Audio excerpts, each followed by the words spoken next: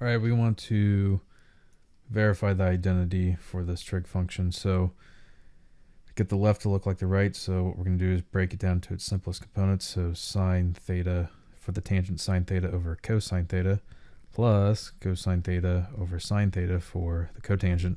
So the common denominator is going to be cosine theta, or cosine theta sine theta. I'll just make it sine theta cosine theta. So what I end up getting is for the left side, you get sine squared theta at the top because you're multiplying times sine over sine.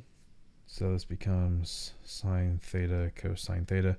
We need to do this in order to add it. So we get cosine squared theta over cosine theta, over sine theta cosine theta. So what this becomes on top, this becomes sine squared theta plus cosine squared theta.